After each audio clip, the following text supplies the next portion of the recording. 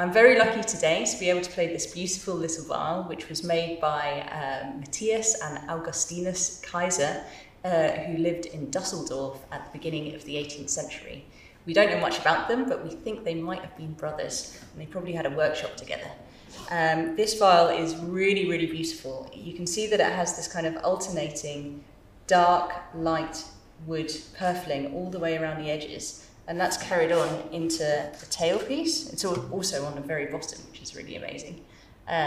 Along here, and then the back as well.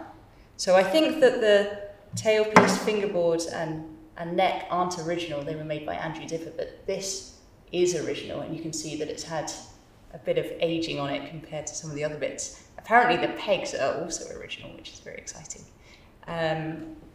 It's got a simple rose here, and for me this feels like quite a distinctive red varnish that I'm not used to seeing on viols so much, but it's very, very beautiful.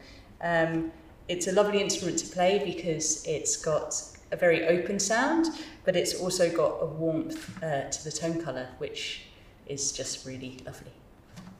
I'm going to play an excerpt from a solo piece written by Johannes Schenk from his collection called The Echo of the Danube.